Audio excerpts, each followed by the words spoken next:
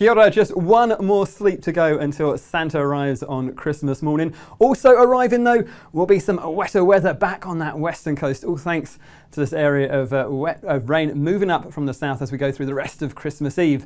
So at the moment we still got that high pressure across those southern parts of the country. This lingering feature isn't moving away too far as we head through towards Christmas Day. And you can see this next cold front pushing up in towards Westland and Fjordland and across in towards Southland Otago as we go through in towards Christmas Day itself. And it's going to bring some heavier falls of rain through parts of Fjordland and Westland. So we have in fact got some severe weather watches out just in time for Christmas Day. Up on the North Island, we're going to keep a close eye on this feature, bringing more cloud towards the western side of the country. And you can see as we head through in towards the night time, this band of wet weather is moving northwards up through Canterbury and Westland as we head through in towards Boxing Day. Let's start things off though up in the far northern parts of the country. It's not a bad looking Christmas Day for many of us. There is more cloud through the Coromandel down towards the Bay of Plenty, perhaps bringing an isolated shower, and a similar story around the far northern parts. Now, as we head in towards the evening on Christmas Day, after the Christmas dinner, we'll find this next bit of cloud pushing up towards us, and we might find a few evening showers to watch out for, but generally it's just areas of cloud more than anything else, and temperatures back up to around about 25 degrees Celsius. A fine looking story around that Gisborne coast, just a touch more cloud as we go through the daytime, but really a fine looking at Christmas Day out on that eastern coast, and temperatures not too bad either. High is 26, 27 degrees Celsius.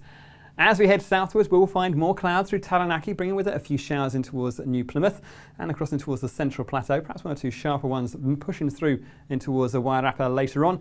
And we have got this lingering feature moving closer towards the likes of, say, the Kapiti coast and down towards Wellington as we head through the daytime. Now, we're fine for Wellington City.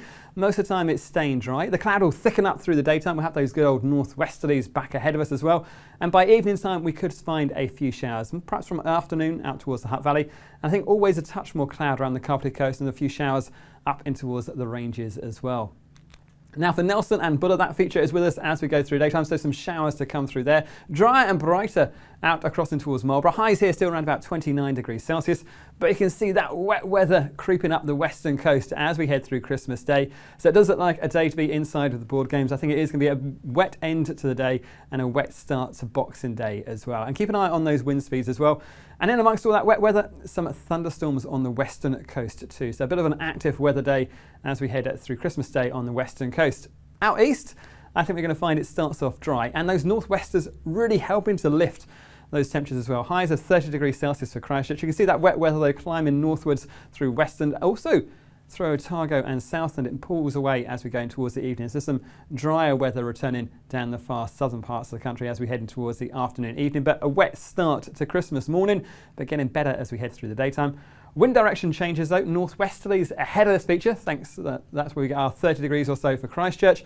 Down south though, back into a much cooler southerly, and that's what we've got as we head through in towards Boxing Day.